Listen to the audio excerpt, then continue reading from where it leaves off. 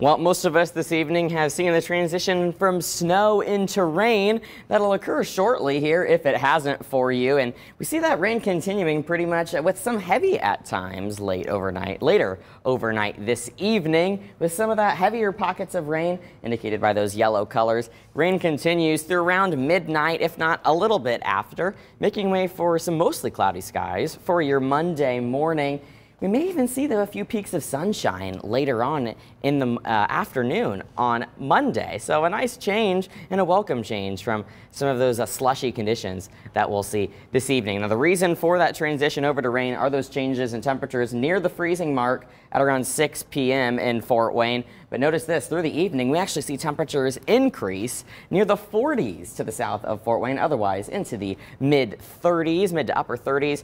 Otherwise, temperatures kind of hanging around that point, though we could see a bit of a cool down tomorrow morning, and that could create a few slick spots on the roadways. No widespread issues, though, are expected by any means. They'll be warm back up to around the mid-30s for your day tomorrow. So around 1 to 2 inches of snow with this system. Most of that's done and over with, and it'll melt overnight tonight, again, with other than a few slick spots for tomorrow morning. So here's the breakdown for your travel.